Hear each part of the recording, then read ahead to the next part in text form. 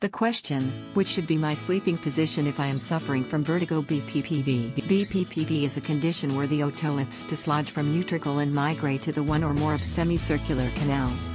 All this cause distorted signal transmission leading to dizziness. Read more about Bppv, symptoms, diagnosis and treatment. If you are suffering from Bppv, remember two things. Do not sleep with your problem ear down.